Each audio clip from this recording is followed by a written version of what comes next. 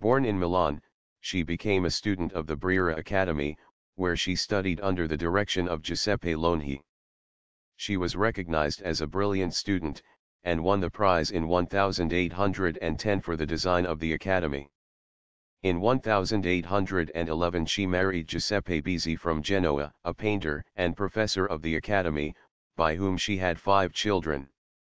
She was a strong supporter of Italian independence, and a friend of many women of the Carbonari, the so-called charcoal burners, such as the painter Bianca Milesi.